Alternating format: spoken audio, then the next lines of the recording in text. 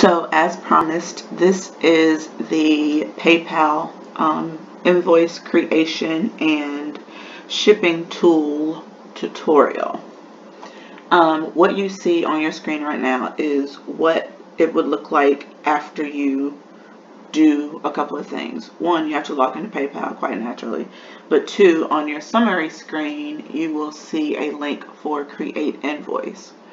Now, the reason I didn't start on my summary screen is because your summary screen has a lot of customer information on it, and you always want to protect that information. So to create an invoice, as you can see here, I have my logo on my invoice. You can choose what information you put in. You can choose to put a logo or not. I think PayPal also has like some stock photos that you can use. But I always think branding all the way across the customer experience. So over here you see a frequency drop-down menu, and what this works good for is for people who have like subscription-based services. Like I know people do boxes that they do every month, or they may sell digital files, and here is where you can actually set the invoice up to go out, once a week, month, quarter, so on and so forth. Here you can set a naming convention for however you want your invoices to be numbered. This is not a big deal to me because PayPal is not my primary invoicing tool. I use Shopify. So I have a different numbering convention over there. But here I just let them, do as they will. This is self-explanatory. The invoice date. A reference number is good for record keeping, especially if you are just going to use PayPal as your primary invoicing source. So right there is a good thing to put, like maybe a few letters of the customer's last name. For here it's going to be Doe, 1, 2, 3, and that may be, the name of the file that's associated with them or whatever. But this may be good for you so that you can always look things up by a reference number, and that'll come into play if you ever get to use the reporting tool, which is also good on PayPal. Down here, type of goods. This is really good information for record keeping purposes, especially if you have someone where you make a sale to them and they, dispute the sale or the claim or whatever, and they say, oh, it was supposed to be picked up and they shipped it, and you have on the invoice marked, pick up, but they have proof that you shipped it. Little things like that matter. So for good record keeping purposes, always use, the good type. Email address here. Again, this is Jane Doe. And then you can carbon copy yourself, or if you're sending the invoice to a team of people who need to approve it and that kind of thing, you can always put another email address here. This is where you can be as detailed or as not as you want. For the sake of this, I'm just going to say large T. 10 at a price of $15 a piece. Black tea with red letters. Alright, you can add a discount if you'd like. You can put in a percentage, or you can change it to a dollar amount. So if you said, give you $5 off. And then the shipping amount that you want to charge.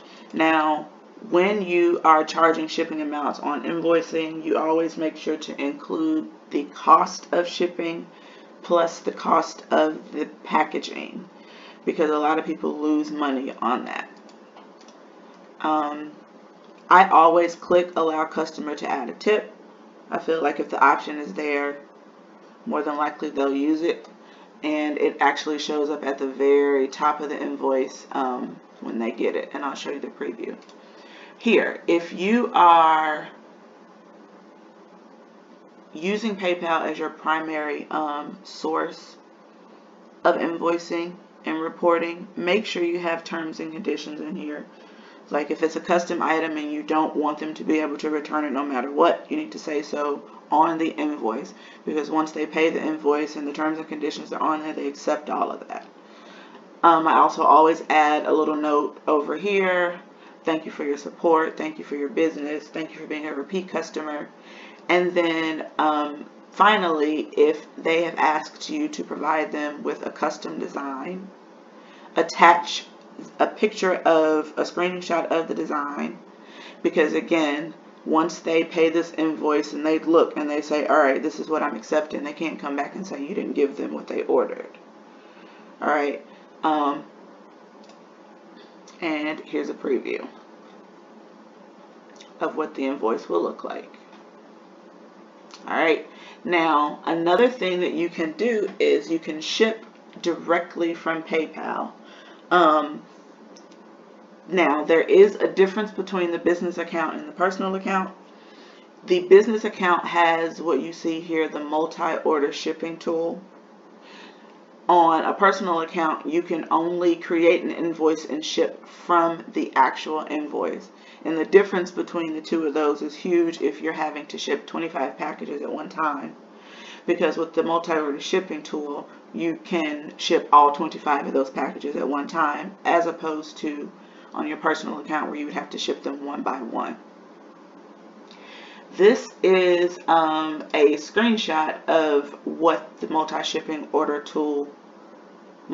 shipping tool looks like. Any invoice that you have sent out that has shipping associated with it will show up under this ready to ship column. And then also a good thing is you can create a shipment without having an invoice associated with it in this tool. And again, this is only in the PayPal for Business, not the personal PayPal. So this is one of the good things that I like about this one, because even if I take an order, you know, via Facebook and they send me a Cash App, I can still create a shipment in PayPal, enter all the information into PayPal so that I have a record of the transaction. So what you'll do here is you will select one of these people, or all of them. You can use this to select all, and then it'll apply whatever, you know, options to all of your invoices, which here is a screenshot of what that would look like. When you click into one of the shipments, you can create these presets that allow you to say, all right, so I know I'm going to be shipping to Michigan, and the packaging for Michigan is, you know, $4.95 or whatever, and you're shipping 25 packages in Michigan. You can create a preset and apply it to all 25 packages, as opposed to, again, having to do them one by one in PayPal, personal PayPal. The rest of it is pretty self-explanatory. Service type, priority mail. Again, priority mail is always going to be the most expensive, has a flat rate. You can choose the packaging of your choice. I personally choose poly mailers, and I will link you in the comment section for those. Always, no matter what, select tracking, because I think the biggest gimmick is, oh, it got lost in the mail. So when you have tracking information, you can make sure that your packages are getting to where they're supposed to be. And if it's something that is high value, I would opt to pay the extra for the signature confirmation, especially if it's a custom item that took a really long time to create, because you don't want to end up with one of those it got lost in the mail situations with that. So after you choose all of your options here, you will click to calculate your shipping cost, which is a screenshot here. The good thing about this is you can use your PayPal balance to pay for your shipping label. And what's great about that is if you charge the correct amount of shipping on the invoice, plus about 10%, once they pay the invoice via PayPal, the money is already in your PayPal account, and you can choose to use your PayPal balance to pay it. So you don't have to worry about using your bank card or going to the post office and that kind of thing. And then you select your printer. Again, you don't need a label printer unless that's just something you want to do. I use just a regular inkjet printer and packing tape. Another good thing to make sure that you pay attention to is this mailing date box, because once you click pay, it's going to notify the customer that the item has shipped. So you don't want to, be one day creating shipping labels for 30 packages that you haven't even started on and forget to change the mailing date, because all of your customers are going to get shipping notifications and then wonder why in 3 to 5 business days or whatever it is that you promised, their package hasn't moved. So be very careful with your mailing date box.